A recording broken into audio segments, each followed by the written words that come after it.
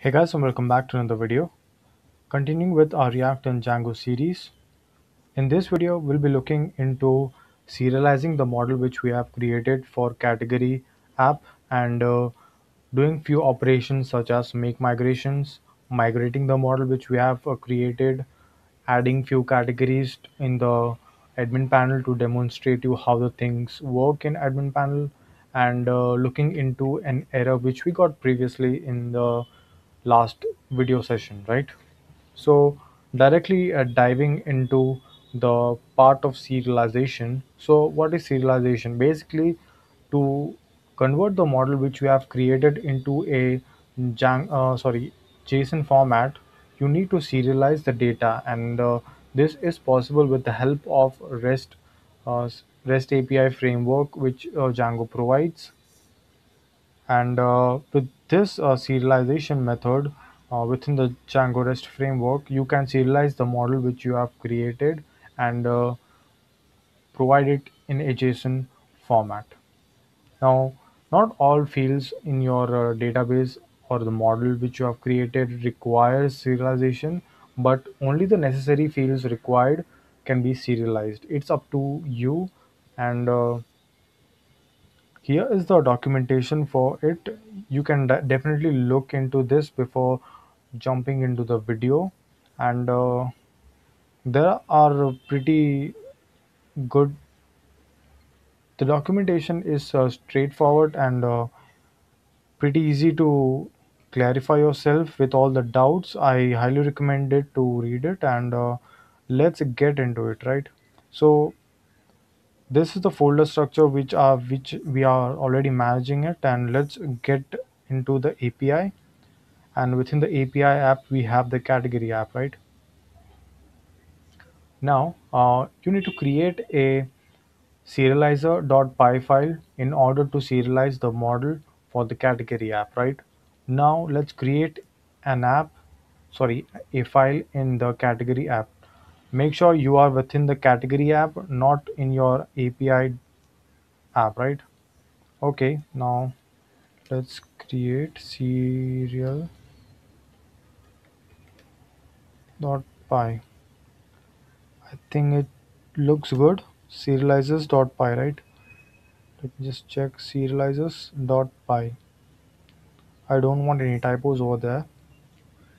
So currently this file will be empty, but we'll get into this in a bit. So we have created a file in the category app, and let's do some migrations for the model which we have created. So let's hit the command python 3 manage.py make migrations. Think we have a so migrations, we have a model for categories, so we need to migrate that, right? So let's hit the command migrate, and we have applied the migration for our model for the category app. Now let's look into the category app and migrations folder, and this is the initial .py migration which we have initially committed. So if you look over here, this is the migration which we have done, and it basically tells you that this is the model which you have created, and let's migrate this and do not create any error, right? After doing the migration, let's check what is the status of our app. So clear this, let's run the server,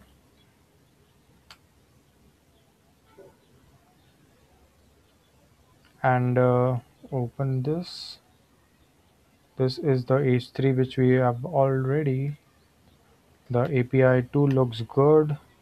Let's open the admin panel.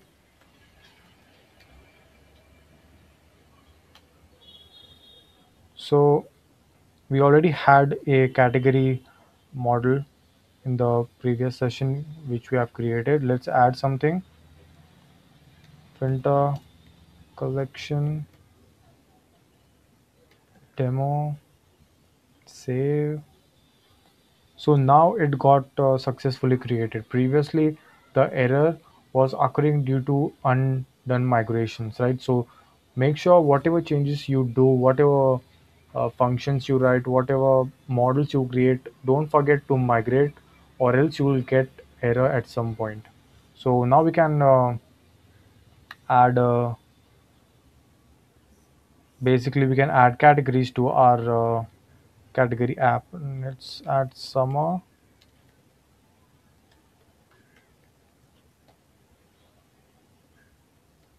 demo, save. So over here we have created two categories. You can perform certain code operations, delete, update, whatever, from the Django admin panel itself. So this was a necessary point where you need to provide migrations or make migrations after doing the model creation process. So the error has gone. Now let's move into serializing part. So let's get back to the serializer.py file which we have created over here. Now let's import few things, that is from models import category, and let's use class category serializer. Let's create a class category serializer, and serialize. Let's take it from the documentation itself, the argument. So most of the part which I'm considering over here is from the docs itself. So don't get confused with it. Let's create a class meta, and the model category. Now the field which you want to get serialized. So over here we are taking the name and the description. Field is equal to curly braces, name, and description. Yeah, so I think this looks good. Let's format this.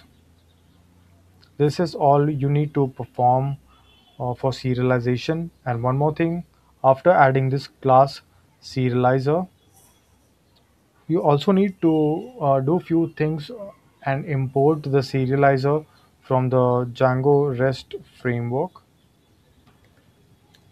So you also have to import the REST framework, the serializers part, from the documentation over here.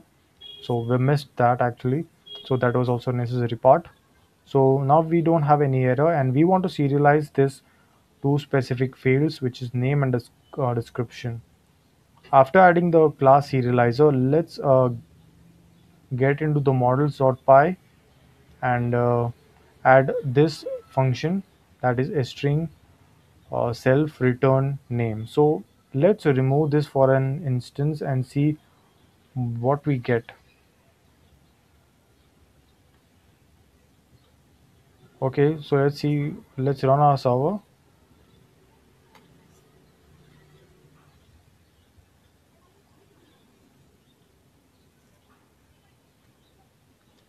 Let's go into the admin panel.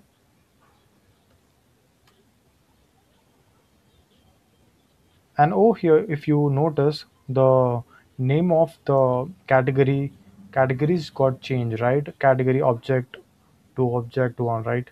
So this is something which we don't want for our application.